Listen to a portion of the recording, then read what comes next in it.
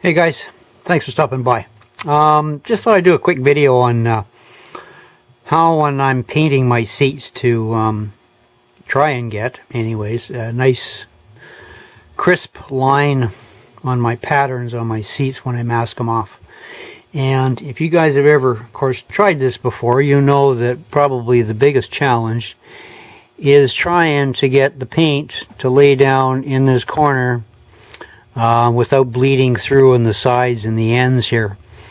Well, this video is going to be a little quickie, excuse me, showing how I get this, or attempt to get this crisp corner without any bleed through at the crease here. This is my interior for my Fus and Pala.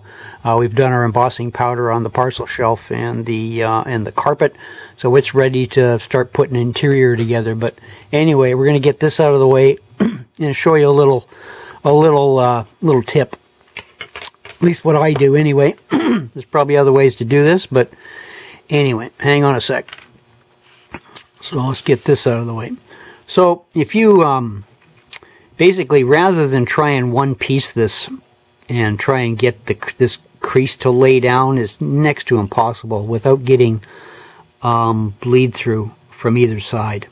So what I do is I do it in two pieces, lay the back on, lay the bottom butt part on, cut out my pattern, and of course with the Fus seats, what I did was I sprayed them orange first and then masked off the orange portion that I wanted to save, and then sprayed it with my flat black, or flat gun, excuse me.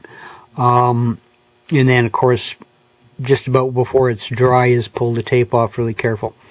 So if you do this in actually two pieces, one down the back, one down the butt, and then you take my best friend, Elmer's Adhesive Tack, and hang on one sec, can we zoom this out anymore? No, we can't. Okay, hang on, we're going to take a little tiny piece of this, we're going to rip a piece of this off. And same as doing spark plug wires, we're going to roll this out. And we're going to try and get a really thin, bear with me guys, a really thin little string.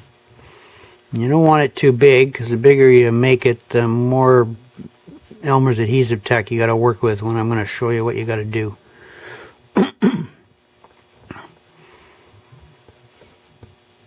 Alright, close enough. We're going to take our blade, figure out what width of this length we need to do here roughly. Eeny, miny, miny, kind of about like so. And I'm going to take this, try and take this. Oh, come on, cooperate. There we go. Oh, maybe. Yep. And we're going to pick that up and we're going to lay that down. Need three hands sometimes. And we're going to lay this down and try and stay in frame. We're going to lay that down there. Now what we're going to do, hang on, got to get my goggles down so I can see what I'm doing. Hold on. Stay in frame. See if it'll focus. Hope this is in focus.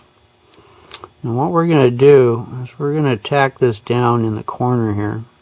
We're going to worry about the edges in a second, but I want to make sure that we get this all sealed off first.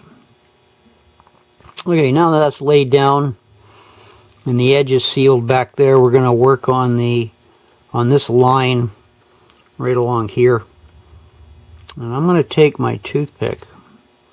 You could do this with a flat blade or a surgical blade too, but I find a toothpick is, for the girls I go with, is going to be close enough. So that side's pretty square. I'll flip it around. We're going to do this side. And just lightly give it a little tap and a squeeze. You want the toothpick that's got fairly sharp end on it, because you want to get into the groove down here.